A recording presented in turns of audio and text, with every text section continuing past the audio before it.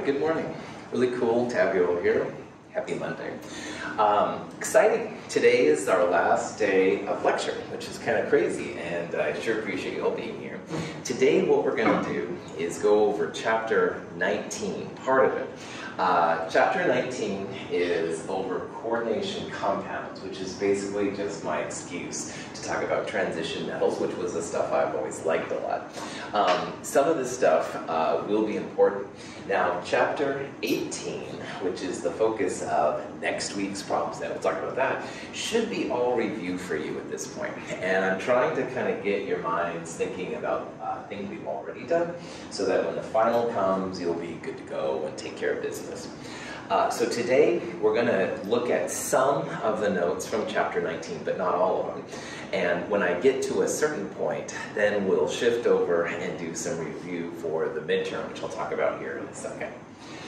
This Wednesday, when you come to class, bring exam prep 2 along with you. It'll be a day of review, all right? So if you have questions on things, this is going to be a great time to ask them. The floor will be open, and I'll take any questions you might have. The lab we did last week, the determination, KSP, delta G, etc., too long of a title to write, I apologize. That lab will be due, turn that in.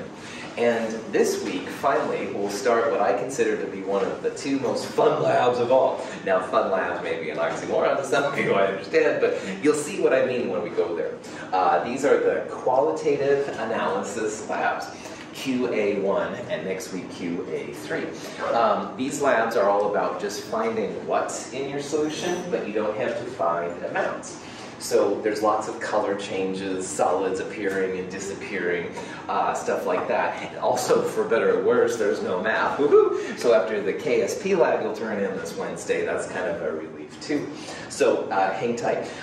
For both this lab and next week's lab, make sure that you bring some safety goggles along. And also, if you're a person that wears like flip-flops and stuff like that, no open-toed shoes. I've had problems in the past where people spilled stuff and it went down on their feet, and it wasn't like deadly or anything, but it didn't feel good. So I try to make sure people wear like tennis shoes or boots and stuff like that. Now, Wednesday night, I'll release the midterm 2, and that'll be due by Friday at 9 o'clock via email. All right, the format of the midterm is very similar to the first midterm. I'll talk more about midterm 2 on Wednesday, so bring your questions then, so get that by 9 o'clock. And then, like I said, next week, Monday, there is no class. It's Memorial Day, so the whole campus is closed. We won't have a lecture. And then a week from this Wednesday, next week Wednesday, problem set 6, which will be over this material, plus that review chapter, chapter 18, will be due. The QA lab from this Wednesday will be due next Wednesday. And finally, the QA3 lab is a lab that you will turn in on the same day. So make sure that you bring a printed copy so you can just turn it in at the end of lab and you'll be good to go. You won't have to think about labs anymore. Any questions on any of that stuff? Cool. So chapter 19, all right. Chapter 19 is a very fun chapter for me.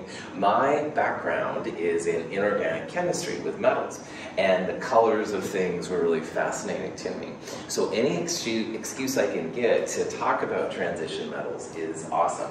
Now that being said, in this class we've lost a day from Memorial Day, we lost a day to a snow day, so I'm definitely going to do an abbreviated version. We're not going to go through all the notes, darn it! So if you printed them off, you can see what we would have maybe talked about if we would have had time, but this will give you an idea of what's happening. We've talked a lot about complex ions in this class since the very beginning, Le Chatelier's principal lab. We'll talk more about how to name complex ions in this particular section. A coordination compound is really nothing more than a complex ion with some kind of counter ion to make it solid. So for example, if you had something big and positive, like maybe this thing, you could then complex it with chloride, for example, and make a solid out of it. So we'll talk about those kind of things as we go along. First thing that we need to remember here a little bit is a little bit about how electrons work, especially with transition metals. And iron going to iron plus 2 is a 2-electron process. The initial iron has lost 2 electrons to become positive 2. And on the periodic table, we know the iron is number 26. So the neutral iron would have 26 electrons. This iron plus 2 would have only 24 electrons. But what I would like to remind you of is how to remove electrons. So iron has an argon core, 4s2, 3d6. And this is kind of a bit of review here. Argon's number 18. And after that comes potassium and calcium, 4s electrons, so that would be 4s2. And then to get to iron, this is the beginning of the 3d group, so 3d1, 2, 3, 4, 5, 6. So that's where the 3d6 comes from.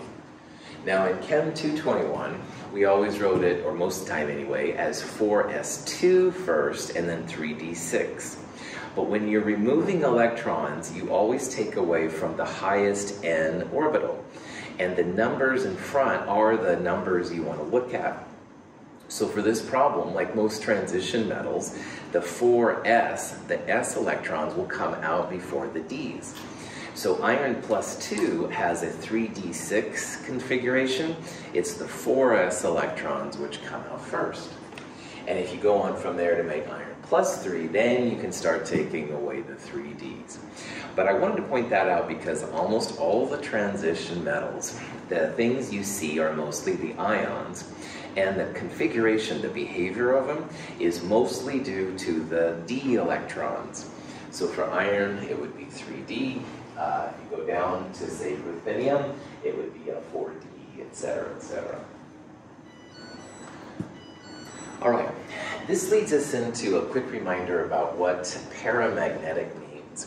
And we saw paramagnetism in Chem 222 last when we talked about Lewis structures that had odd electrons.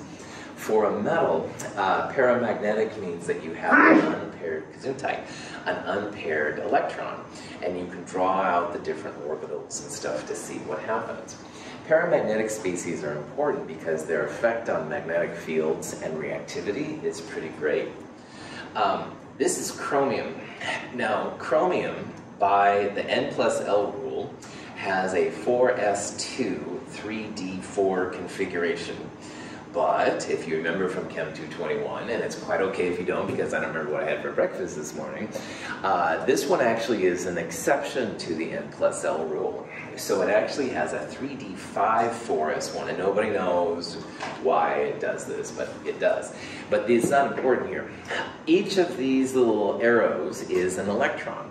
And if the up electron doesn't have a down electron, then it's considered a paramagnetic metal. And chromium has actually, in the correct configuration, 6 unpaired electrons. So it's very, very paramagnetic. Paramagnetic things are attracted to magnetic fields, while diamagnetic things are not. Here's a palladium atom. All right, palladium is another transition metal, but its electron configuration, which is also an exception to the N plus L rule, notice how every up arrow has a down arrow. So up, down, etc. There's no single electrons by themselves, so this would be an example of a diamagnetic metal. So this is how you can tell officially then if something is paramagnetic or diamagnetic. Any questions on that? Okay. So knowing that then, we can start to look at these crazy complex ions in a little bit more detail. And we've seen actually several examples of complex ions. We saw in the Le Chatelier's principal lab, we saw how zinc, the solid, disappeared when you added more hydroxide and ammonia to it. That was a complex ion. The calcium from last week actually makes some complex ions. A complex ion is nothing more than a species with a charge, an ion, but it's complex because you usually have a transition metal with certain kind of anions around it. It's really a Lewis acid with Lewis bases. And so that's a better way to think about really what a complex ion is. Now, in this section, the Lewis acid will always be a transition metal. In the real world, you could have aluminum, boron, gallium, these kind of things. But in this section, we'll pretty much look at transition metals. And then the Lewis bases, a Lewis base is just a species with a lone pair of electrons on it. So if you drew out ammonia, there'd be a lone pair on the nitrogen's Lewis structure. Cyanide has lone pairs on both the carbon and the nitrogen. So either way, the Lewis acid, Lewis base comes together. It makes a Lewis acid base complex or a complex ion. So instead of having just Fe3+, which would be a simple ion, a complex ion is essentially a Lewis acid with Lewis bases around it, having something with a charge. These are super product favored. The equilibrium constants are usually much greater than 1, as we've seen several times. And so complex ions are part of what we're going to look at in coordination chemistry, all right? A complex ion is part of a coordination complex, and sometimes people say that instead of a complex ion, it should be coordinated compound. I don't know. That's up to you. But the important part, once again, is that the Lewis acid will almost always be a transition metal, all right? Nickel and iron, chromium, zinc, etc., etc. And the Lewis base will be the other part. Now, Lewis base probably has too many syllables for simple chemists, I guess, so sometimes they refer to these as ligands. And a ligand is just another term for a Lewis base in a complex ion. So in this complex ion, the ligand would be cyanide. In this complex ion, the ligand would be ammonia. But a ligand will always have lone pairs to connect to some kind of central atom. Any questions on that? Complex ions can be positive or negative. It just depends on what else is around it. So ammonia doesn't have a charge. So the +2 of the nickel shines through in the complex ion. On the other hand, cyanide has a -1 charge.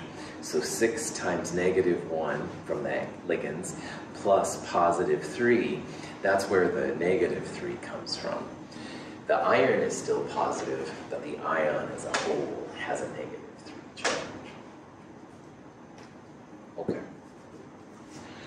A coordination compound then is just a complex ion with something else around it. You can have two complex ions coming together. You can have a complex ion that's positive with an anion. And as we'll see, you can also have a negative complex ion with something positive. But a coordination compound doesn't have a charge, all right? A coordination compound has a complex ion in it, but the coordination compound is neutral. So as an example, this first one right here, this is a cobalt complex ion. And notice how there's square brackets around it. That helps the chemist to see that there's a complex ion. This particular complex ion, we know has a +3 charge because there are 3 -1 chlorides with it. So if there's 3 -1s, that means that this must be a +3 overall. This one right here is actually 2 complex ions put together. So remember that to make a compound, you have to have equal positive and negative charges. The first complex ion, which is this part in brackets, that's the positive part. Positive parts always go first in chemistry. So this is a copper, this is a platinum. Now ammonia doesn't have a charge, but platinum does, of course, has a charge, and chloride has a charge. So this is a positive part and a negative part coming together right there. People talk in this field about a coordination number, and that's just the number of donor atoms that are connected to that Lewis acid center. So the coordination number can be usually 2, 4, or 6, kind of depends. In this example with the cobalt we've been looking at, there are 6 ammonias around it, so 6 connections to the cobalt. So that would be a coordination number of 6. But you can also have coordination numbers of 4. So there's 4 chlorides, and each one of those is connected to the platinum. So the coordination number would be 4. You can even have 2 sometimes, and we'll show examples of those. But it's the number, it's the ligands, they determine how many places they connect with the central atom. So the coordination number is usually something defined by the number of ligands, and we'll see more about this. Any questions? Okay. All of these transition metals will have lone pairs on them. So the reason why some of them will have more or less often depends on the number of lone pairs, but we'll look into this more in detail too. Okay, so complex ions are Lewis acids with Lewis base ligands around them, all right? And if you take a complex ion and you put it with some kind of counter ion, you make a neutral compound, and these are called coordination compounds, all right? So a coordination compound is something that in theory you could actually make of solid. You could say, hey Jonah, look at this, or something like that, right? But anyway, coordination compounds are neutral. And then finally, the coordination number just depends on how many connections there are between the ligands and that central atom. So the reason why the coordination number is important is because it helps to define the geometry of the complex ion. So this is an example of a linear complex ion. Now we saw linear back in Chem 222 when we were making Lewis structures. This is how transition metal scientists that study coordination compounds think about geometry. So this silver right here has 2 ammonias next on it. And so you can imagine, like most electrons, they want to be as far apart from each other as they can. So if you have a coordination number of 2, which means 2 places that the ligands connect to the metal, it inevitably is linear, all right? They'll be 180 degrees apart. Like you'll have 1 ammonia on the right and 1 ammonia on the left. If you have a coordination number of 4, there are 2 possibilities, and it kind of depends on the electrons and stuff running around.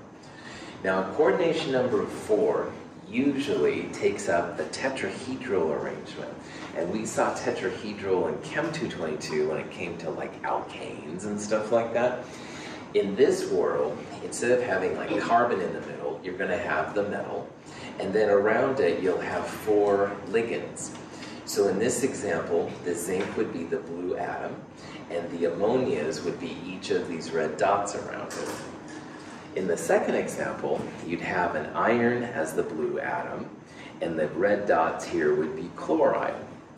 But oftentimes, these are going to be tetrahedral geometries. However, you can have lone pairs around it, and this is probably more than we're going to get into. But if you have lone pairs, sometimes they take up positions like on the top and the bottom. So it's also not too uncommon to have square planar coordination numbers of 4. And this is just an example. Here's a nickel. That would be the blue atom, and there's 4 cyanides around it. There are ways to tell if the complex is going to be square planar or tetrahedral. I don't think we're going to go into that in this class, but in future classes there are ways to figure out how many electrons are around. So you're seeing here geometry, but from like a transition metal perspective. And for 4, tetrahedral is the most common, but there are some square planars out there. And in Chem 222, we didn't see hardly any examples of square planar unless it was octahedral with 2 lone pairs. But here in this class, it's more common. The most common of all the coordination compounds, so by far, is when you have 6 ligands around a central atom. And when you have 6 ligands around a central atom, this makes the octahedral geometry. And most of the complex ions that we've seen in this class have actually been octahedral when it comes right down to it. Notice that in this compound, the cobalt would be the light blue atom, and the darker blue atoms around it would be representing of a cyanide. So if you had 6 -1 cyanides running around, that would be okay when you have a cobalt +3. So in this case, it's easy to see that there are 6 dark blue dots and 6 cyanides. Cool. But on this one over here, En is an abbreviation for something we'll talk about in a second. And we're going to see that En, which is ethylene diamine, actually has 2 places to connect to the central atom. So this one, each of these ENs would be like 2 of the dots. So one of the ENs would be here, one of them would be here, and one of them would be here, for example. I'll show you more about this in a little bit. But when you think about coordination compounds or complex ions, octahedral is by far the most common. Any questions?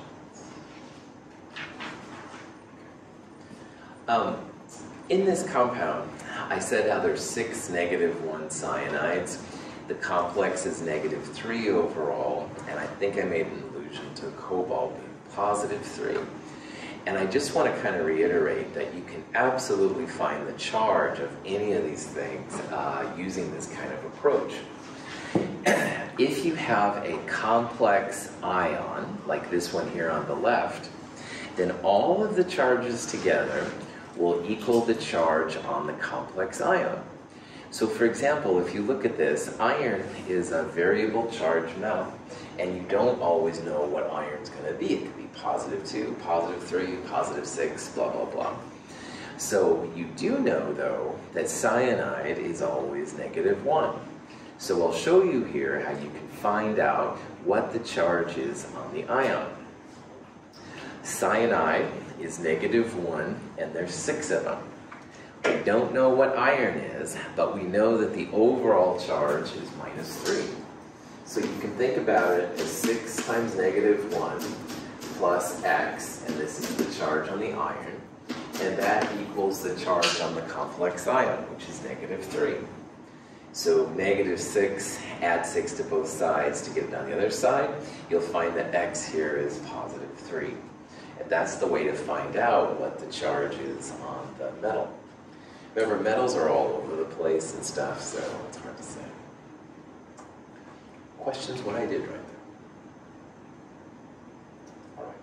Now, this is a coordination compound, which means overall it doesn't have a charge. So in this case, if we didn't know what the cobalt was, we'd have to remember or realize ammonia is a neutral compound, NH3. What's the charge on chloride almost all the time? -1. Well done. So over here, the cobalt will be the X, we don't know. We have 6 ammonias, which are 0. It's a neutral compound like water. And we also have 2 -1 chlorides. And all of that equals 0. The compounds don't have a charge, all right? So it's just equal to 0. 6 times 0, obviously you don't have to write it. But anyway, -2, put it on the other side, it becomes +2. That's a +2 cobalt. This is a neutral compound, a neutral coordination compound. This, on the other hand, is a complex ion. It's an anion, it's a negative anion. All right, cations, positive, negative, stuff. Any questions? Cool. So here's an example of a problem you might have. It says, what's the charge on the copper atom in this copper ammonia chloride thing? All right. Well, usually the metals are positive. All right. So what we could do here is say, all right, X for the copper plus 2 ammonias. And earlier we saw how ammonia was 0, so that's pretty chill. And we also have 2 chlorides, which we also saw earlier was -1. Now, does this beast have an overall charge? No. So you just let this equal to 0. The only thing here we don't know is x, kind of a sloppy x, looks like a lambda, but that's my problem. Anyway, x plus 0 minus 2 equals 0. So you solve for x, positive 2. Any questions on that? Okay. The ligands, like I said earlier, are really nothing more than Lewis bases, all right? They're going to be something with a lone pair on it, and it's the lone pair connecting to the Lewis acid which makes it possible. And like we saw in chapter 14, part 1, Lewis acids are usually positive. They have a place for electrons to go. Lewis bases often negative, or at least they have a lone pair. So when it comes to this section, because we're going to see some more complex, that's maybe not the best word, some more complicated examples of Lewis bases, we need to start thinking about the number of places they can connect to the Lewis acid. Because in theory, if the base is big enough, then it can connect in more than one spot. So I think from Latin, and I'm not a foreign language person by any means, but from Latin, dentate is a phrase that means tooth. And so chemists in this section oftentimes will think about the number of teeth, which are just the number of places that a Lewis base can connect to a Lewis acid. Now, monodentate is what we've seen mostly so far. Mono is one. That would be one tooth, one place to connect to an atom. And that's by far the most common. But in this section now, we're going to start looking at other types of Lewis base ligands that have more than one connection. So if you hear about a bidentate ligand, that means 2 teeth or 2 places to connect to an atom. And tetra would be 4. These actually have 4 places to connect to a metal. Hexa is 6. Hexadentate would be 6. And sometimes they just say polydentate, which means it has 2 or more places. And in biology especially, you might have heard of chelating agents. Chelating agent is just nothing more than a polydentate ligand. So now we can talk about what that means. Polydentate just means it has more than one spot to connect to the metal. All right? Most of what we've looked at so far are only single teeth, like single handshakes with the metal. But these polydentate chelating agents have more than one hand they can kind of connect around. If you're into the Fantastic Four, which you probably have better literary references than I do. But anyway, Mr. Fantastic can stretch, and so he could have multiple places to like pat you on the shoulder or shake your hand, or this is totally dorky, but anyway, that would be one way to think about it. Okay, let me show you maybe some better chemistry examples than that one. Any questions on it? Okay. Monodentate. All right, by far the most common. We've seen already a lot of monodentate ligands. Water is a great one. We've also seen chlorine and ammonia, all these kind of things. There's tons of monodentates, all right? Water is great. A lot of times people will refer to water in these as aqua to represent the fact that it's different from regular water. I'll talk about that a little bit. Water is a great monodentate. Cyanide, we've seen a couple times this morning, is a monodentate. Ammonia, this is nitrite. Thiocyanide, we saw in the FeSCN2+ lab. Hydroxide, the halides like chloride we were talking about over here. These are all monodentate. And again, all that means is they all have one place they can make a connection to the Lewis acid. All right, and they're very, very common. This is carbon monoxide, oxide, and stuff. We saw the ammonia complex already. This is an iron thiocyanide compound. All right. Monodentate molecules are relatively small, so they only have one place to connect to the metal atom. All right. We're going to see now some examples of bigger dentate examples, and they're bigger molecules overall, so they have more than one place to connect to a central atom. Here are some real common bidentate ligands. Now let's just back up for a second. Remember, a ligand is nothing more than a Lewis base. So all of these things, if you draw out their Lewis structure, and I'll show you examples of that, they're going to have more than one lone pair on them. So more than one lone pair means they can connect to the atom maybe from like the top and the bottom, or the right and the left. So bidentate means that these all have two places to connect to a molecule. Oxalate is a weak base. We talked about it quickly in an earlier chapter, but it's not important. Oxalate is a good example of a bidentate ligand. Now here's that EN molecule. It's ethylene diamine. An amine is a nitrogen-containing species, and ethyl is 2 carbons. So this is like a 2-carbon system in the middle with an amine on both sides. This is a bidentate ligand because both of these nitrogens has a lone pair, and each of those lone pairs is able to make a connection with the Lewis acid in the middle. So ethylene diamine, which is abbreviated EN for probably obvious reasons, is bidentate because of the 2 nitrogens. Each nitrogen has a lone pair. It'll act as a Lewis base. It'll connect to the Lewis acid. This one is not as common, but it's kind of interesting. It's called orthophenanthroline, O-phen, if you're hip in this world, which you probably don't want to be. But anyway, this is another example of a bidentate ligand. And this might be like, blah, blah, blah. You have no idea what it's saying, and that's okay. All you need to know for here is that it's bidentate. And that means 2 places to connect to the central atom. So if you make example complexes with these, all right, they're going to take up 2 of the possible slots. And again, most of the metals are 6-coordinate, which means they like to be octahedral. So that's why in this complex you only see 3 ethylene diamines, even though this is octahedral. Each of these is connecting at each nitrogen, so it's like 2 teeth are used per ethylene diamine, and there's 6 slots total. So here's a chromium with 3 oxalates, and again, that's another bidentate one. We're going to see the orthophenanthroline is a really big molecule. It has the 2 teeth, but there's just a lot of atoms. So this one usually is just 1 orthophenanthroline, 4 ammonias. This is a 6-coordinate iron.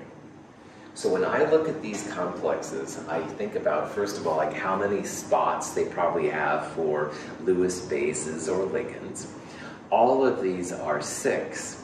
And I know that because ethylene diamine is a dibidentate, so 3 times 2 is the 6. This one's 3 times 2. This one is just 2 spots with 4 monodentate ligands thrown in. Any questions? What do they look like, Dr. Russell? Oh, good. Whoever said that in the back there. Here's the Lewis structures for these different molecules. Ethylene diamine, as I said, is a nitrogen on the ends, and the nitrogens have lone pairs. And ethyl is 2 carbons in the middle. So ethylene diamine looks like that. Now, oxalate, which is found in like broccoli, stuff like that apparently, but I don't know. Anyway, I'm not a nutritionist. But anyway, oxalate is a 2-carbon system with 2 double bonds and 2 single bonds. And if you remember about formal charges, it's the single bonds down here that will have the negative charge. The red dot right there just means where the teeth are connecting to the Lewis acid. So the teeth will connect on the single bond oxygens on oxalate. When it comes to ethylene diamine, the teeth will be right here on the nitrogens. And here's this huge orthophenanthroline. It's a big molecule, but it's the nitrogens lone pairs once again that tell you where it's going to connect to the atom.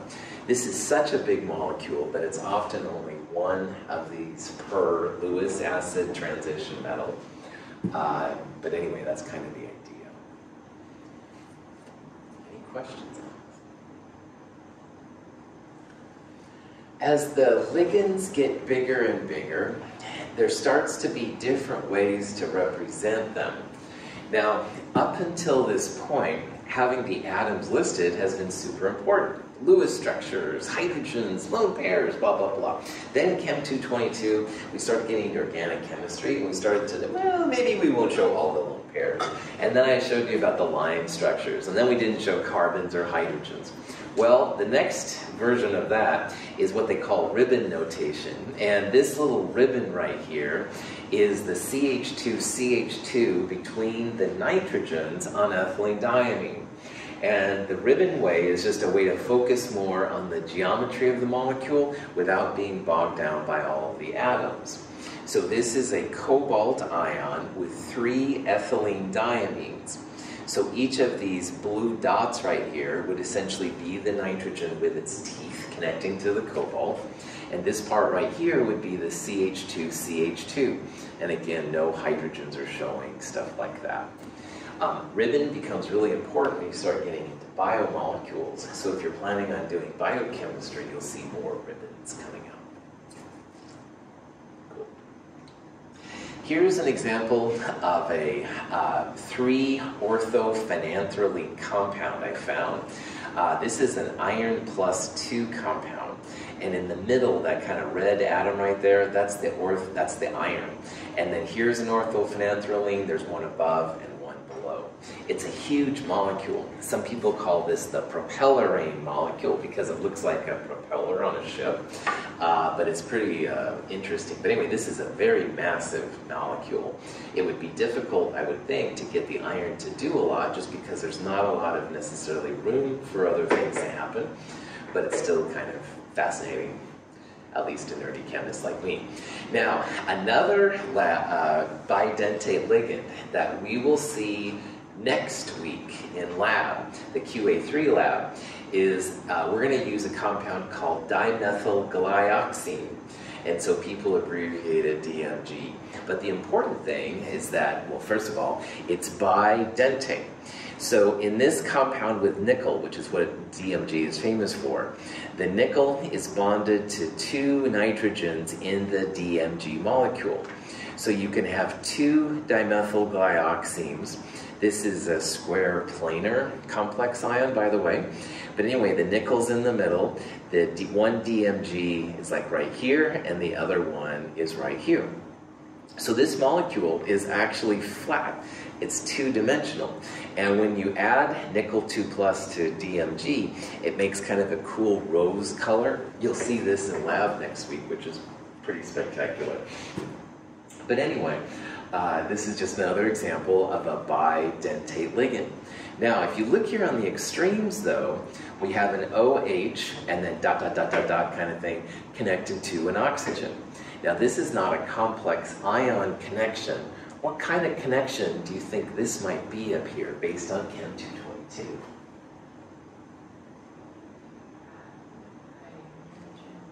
Yes, well done. Hydrogen bond, well done. Hydrogen bonds, super strong. Hydrogen bonds are when you have a hydrogen connected to an oxygen, nitrogen, or fluorine, and the hydrogen connects to a second one. So this OH hydrogen can connect to another one. That's right. This actually stabilizes this flat molecule, keeps it kind of on the level part. Well done. Any questions on that? Okay, so remember this next week when you're in lab. It's a fun lab, I promise. Anyway. Okay, so here's the structure. Ethylene glycol, all right? Kind of antifreeze and stuff like that. Ethylene glycol also has a 2-carbon system, and there's oxygens on the end. Looking at this structure, do you think it's monodentate, bidentate, tri, tetra, or zerodentate, which by the way doesn't exist, that's Michael's made-up name. But look at the number of lone pairs on this molecule, all right? How many places do you think ethylene glycol could connect to a metal center?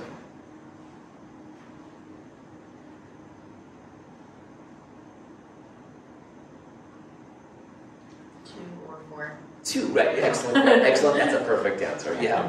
I would say, Bethany, since no one else had any honor, I think that no one else was brave enough to say anything, I would say, Bethany and the rest of you, that this would be a bidentate ligand, all right? I wouldn't include both lone pairs, but I would certainly include one, and one of these who knows which one, would connect to the metal, and this one in theory could wrap around and do the other one too. So I would probably call this a bidentate ligand because there's two possible lone pair places. Each lone pair doesn't probably count because there's not enough room for them to like make the connection, but it's kind of cool. Yeah. Any questions? All right. The most famous polydentate ligand of all is one that you may have heard of, you may have used before, it's hard to say, and it's called EDTA. And EDTA is a true polydentate ligand. So poly means many places to connect to a metal. And EDTA can literally wrap itself around a metal and pull it out of solution, which is pretty cool. Most metals on the transition metal, it will form one-to-one complexes. So you have platinum, palladium, zinc, gold, whatever, bismuth. Most complexes, one EDTA will wrap itself around one metal atom. It doesn't do a good job with group 1A, which are sodium, potassium, lithium. Those guys are too positive and too reactive, I guess. But everything else, it does a really good job. If you want to have metal extracted from your solution, EDTA is a great thing to put in because EDTA will go in, it wraps itself around the metal, and in theory then you can pull that complex ion out. Maybe if you're lucky you can filter it, or maybe there's some kind of other chemical thing you can do. But EDTA is a very common scavenger of metals. It has a very high formation constants. That's the KF equilibrium expression. And what that tells you is that EDTA plus metal making these complexes, they want to form, all right? They're not going to sit idly on the side. They're going to come together and they're going to happen. It's a primary standard, and this is something we haven't talked about too much, but a primary standard means you can literally just add it straight from the bottle and it's good to go. You don't have to heat it up to get rid of water. You don't have to purify it usually.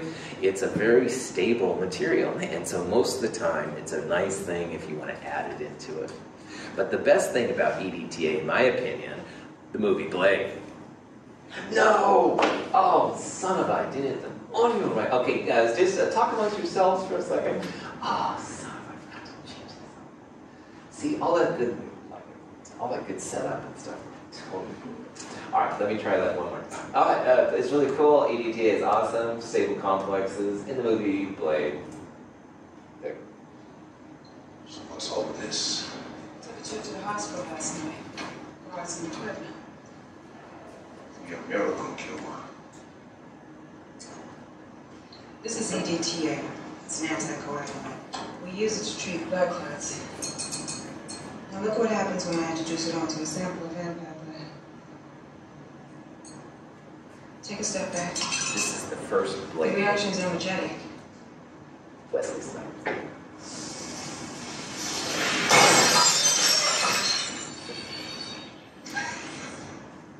Some cure. I didn't say EDTA was a cure. But maybe you could use it to explode some vampire heads. So in this admittedly very cheesy movie and stuff, EDTA was used to attack the vampires.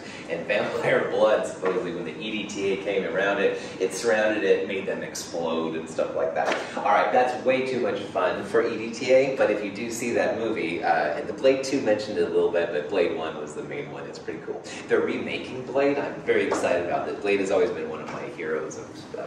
Anyway, you have better things to do than watch my bad references to movies. Here's the actual EDTA molecule. EDTA stands for ethylene diamine tetraacetic acid. Okay? So ethylene diamine is very similar to what we saw earlier. Ethylene was a 2-carbon system. Diamine means 2 nitrogens. But this one is a little bit of an extension. It's a tetraacetic acid. Now we've seen that acetic acid is CH3COOH, all right? Now, so each of these here is like an acetic acid. So this one is up to a hexadentate ligand, because there's potentially 6 places that it can wrap itself around a metal. So if your metal only needs 2 places, no problem. It's got 2, it's got more than 2.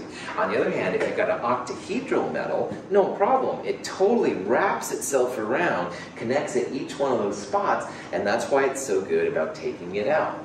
Now this is the basic form of EDTA because it's not showing any hydrogens and stuff like that. So sometimes you have to play with the pH a little bit.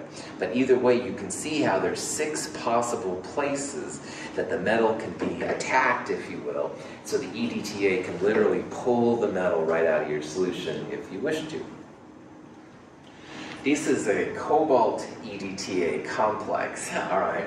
And in this is what happens when you start adding all the atoms in. It gets very confusing. The M is the metal and stuff, and you can see that there's the nitrogens, the reds are the oxygens, etc., etc. The ribbon makes it a lot easier to see.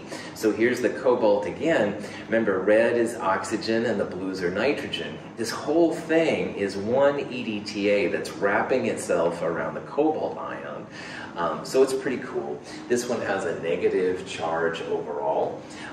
Each of the oxygens is potentially a -1. So that means -4. This must be a cobalt 3+. But anyway, you get the idea.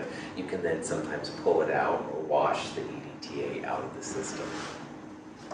These are some examples of formation constants, and they're so big that people usually take a logarithm of those. So the bigger the log, these are powers of 10, they're huge, huge numbers.